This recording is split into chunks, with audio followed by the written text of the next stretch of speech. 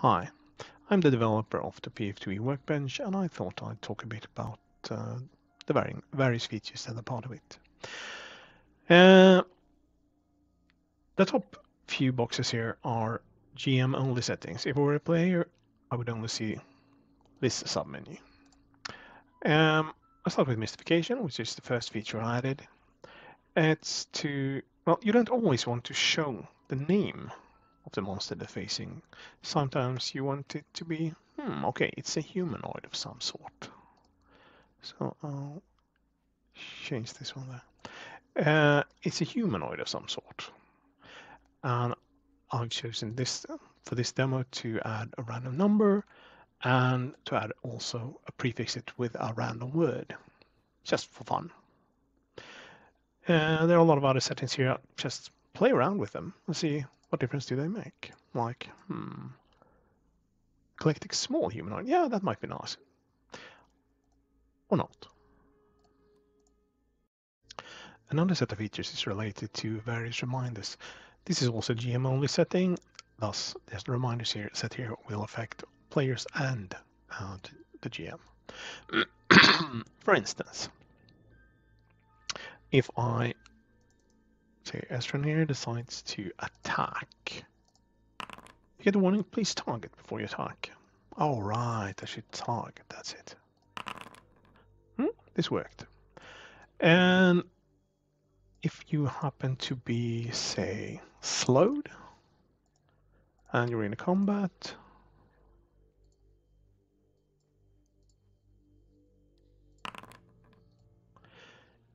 you get a reminder. Oh, sorry. You get a reminder every time it becomes your turn. Has 2 actions remaining. Who gets this reminder depends on who you are. I mean, I'm the game master, so I get to see it. But the owning player and the game master gets the reminder, normally. And then we have IWR reminder. That one's fairly basic. When you do damage to something that has, say you do piercing damage and the target has piercing resistance, you get reminded that, yeah, this creature has piercing resistance 5, for instance. It doesn't, however, handle the more complicated ones like all the physical, etc. So it's only barely useful. Then we have, and I won't show off the breath weapon reminder. Yeah, actually I will. I'll show off the breath weapon reminder. Oh, get me a dragon. And if I am a dragon and I use my breath weapon, I get a reminder icon that I have, in this case, 5 rounds. It rolls randomly until I can use my breath weapon again. It won't stop you from using it again. If you want it, you can just do it. I see it does a lot of breath weapons here. But still useful as a reminder. Do not cheat, unless you want to, of course, in case you should. If you're a GM. If you're a player, you shouldn't cheat. And then we have, enable the hero point handler. To get the hero point handler to actually work, you also have to go to here and set a keybind to open it. That is the only way to open it. And I'll set it to Shift H. I think sounds about right. Shift H gets you the hero point handler. And here you can do a couple of things. You can say how long till it pops up again, or turn it off. And you can choose to reset to 1, for instance, reset to 1, and start the timer in 60 minutes.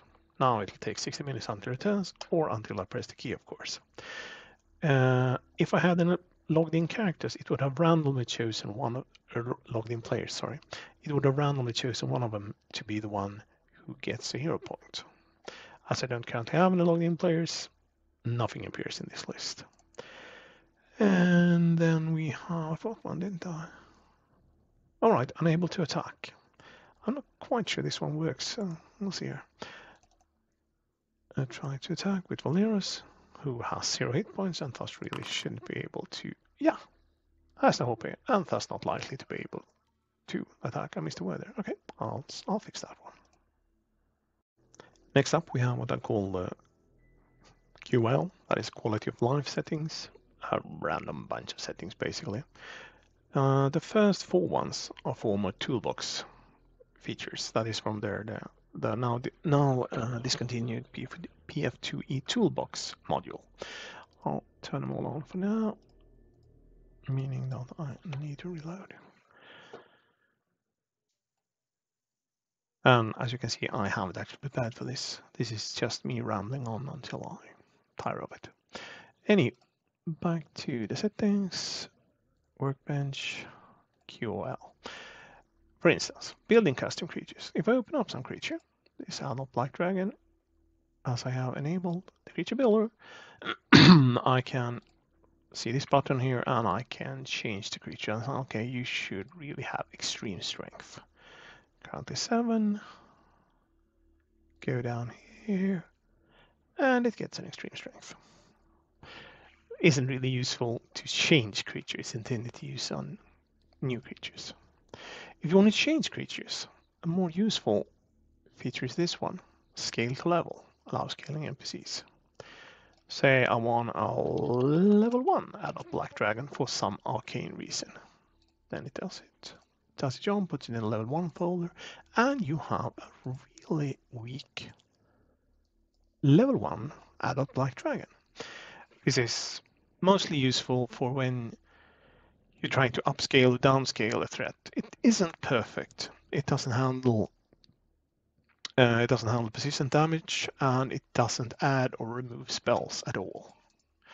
But it does the math correctly according to the rules from the Game Master's Guide, so very useful. Then the NPC role utility, which is available on the Journals tab. And this is if you're really improvising, say that you don't actually have any stats for players. You just put it there, but you know he's going to attack someone and he's a level 6. He's a high threat, I think, so I just attacked with him. Strike attack. This is when you're improvising and saying, okay, that was a hit, so he'll do damage. He was level 6, but he does low damage for whatever reason, etc. And you can do rolls for DCs, spell from spells, saves, hit points, whatever. It's a nice little tool. And then we have this one. You can normally just click, but you can also shift click and to add 5 and control click to add 10. Sometimes useful.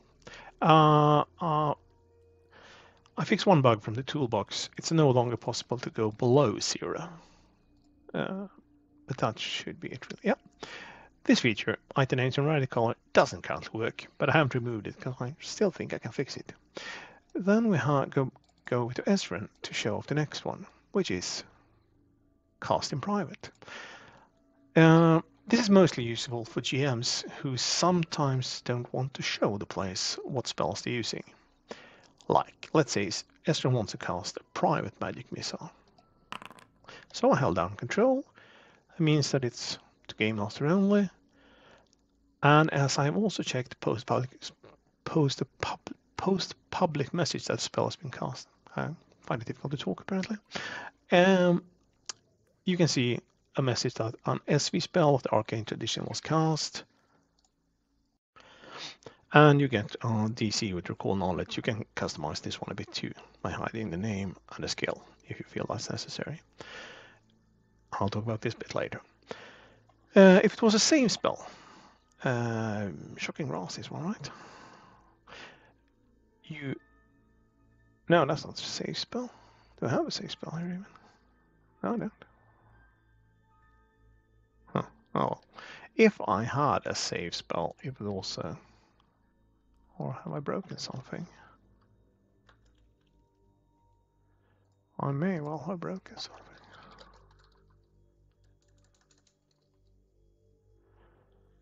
Let's give him a fireball spell. I'm sure he'll enjoy that.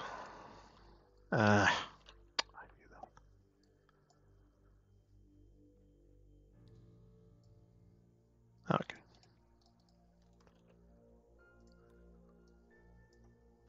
fireball spell. And I'll control click that one. And there you go. You get the reflex save. This is so that to make it easier for the GM, so you don't have to, oh, I want to tell them to, oh no, I want to tell them to roll a save, but you don't want to reveal it just so they can click on it. Instead, this is the save. It's the same one. So I tell the players to just click this one. Okay, select the token, and then click it. Oh, apparently Fireball doesn't affect the adult Black Dragon. What a surprise. Can't spell level 1 caster no less. Anyway, next up, special effects settings. This really contains some support for animations, like an animation to play on strike miss, a sound to play on strike miss, critical miss, success, etc. I haven't got this one turned on right now, but it works. Play around with it if you enjoy that. Then we have the GM side automation settings. Set the initiative to just before the current combatant. I'll add another something to the combat. Now, it's Ezran's turn. No, I will do it this way. It's now the humanoid's turn, which we happen to know is a goblin, but goblin commando. But the players don't know that. In this case, it turns out it's a really dangerous goblin commando. It manages to kill Ezran, or at least get him to die. And as he just reached 0 hit points, he was moved before the goblin in initiative. Another one is who is allowed to set the option to auto roll damage on a hit. Can everyone do it? Can GM do it? Can players do it? I'll get around to this one and these ones in a bit. Automatically applying cameras based on bulk. As you may or may not have noticed, when I gave Valerius here a bunch of longswords, he got encumbered. And if I remove longswords, he's no longer encumbered. I'll get back to this one. Automatic reduced stun on turn start, and as let's say that this guy gets stunned, and when it becomes his turn, his stun is removed automatically. And then we have this one is a weird thing. I won't mention it all that much, but some of the automation that I'm going to show in a bit only works if the player applies the damage. If you're someone, if you're a GM who applies the damage, who prefers to apply the damage to players yourself, disable this one. Play around with the results and see if you're happy with it. I hope I'll be able to come up with a better solution for it. Next up, the various client automation settings. What's visible on this screen depends on what you set visible in the world automation settings. For now, I made everything visible. The first one's auto rolling damage. You've seen some of this here, and you can see it here. I attack with using Ezran with his with Ezran using his staff, and it's a hit. It's a critical hit. It rolls damage automatically. It does not apply damage automatically. And the same is done for spells, like let's bring back this magic missile, and it rolls damage. And then you can apply it. Or for fireball, it rolls the damage. And then the targets can click the save and apply damage, half damage, double damage, or whatever is appropriate. And then we get to this one shouldn't happen, but if somehow a creature has a spell attack for which I cannot find a spell, it'll give a warning for it. If you have persistent damage, applied by the persistent damage module, it'll automatically apply that damage. I won't show that one because I don't actually have persistent damage installed right now. Same thing for persistence healing by the system. And then we have these ones. These only work if the player applies the damage. They automatically give or remove unconscious, wounded, dying. Unfortunately, I'm trying to figure out why this is so, but I haven't yet. So I gave Ezra, who was dying, some hit points. So he lost his dying, and instead gained wounded. Kill him again, gets another die, revive him again, and he gets wounded too, etc. And if he's for whatever reason dying, sorry, let me do that one, and at 0 hit points, and someone for whatever reason removes dying, for instance by stabilizing him, he gets unconscious. Did right? Yeah, I did, sorry. And then we have the last one, decrease frighten at the end of each turn.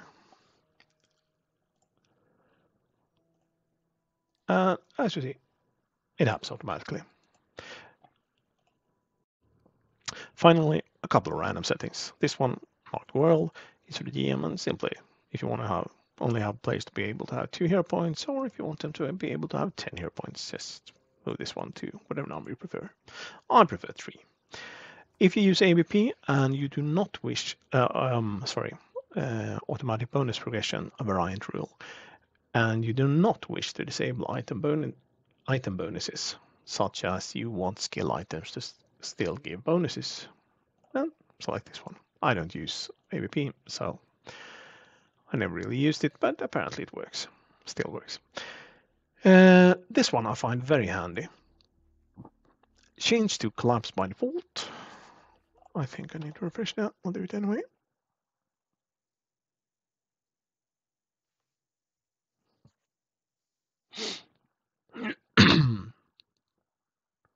This was slow. And when you use some kind of ability, it becomes collapsed. What you then to show all of it is click the title. It all works like this. It also works if you cast privately, it still gets collapsed. This is handy if there's a lot of chat spam. If you don't really care about that message spell someone cast, then you don't have to look. If you do care, you can click and, oh right, like this. And then we'll show automatically expand damage rolls. I think it was up Astalova for this one. All damage rolls expand. We can show this one. Hang on. I have something here. I didn't. Okay, just roll damage then. And this is what I mean by expanding.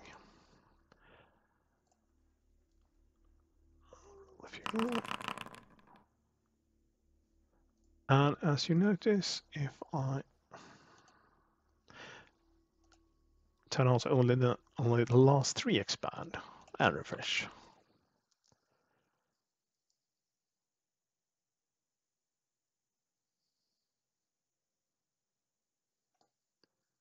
then indeed only the last 3 expand. You can still click them to collapse or expand. And that's all for tonight for me. And I only just now noticed that you can't actually see the bottom of my screen, so some things may have been invisible. I chalked this up to not actually having used OBS Studio before. Hopefully you can figure out what I intended to show you. Anyway, good night.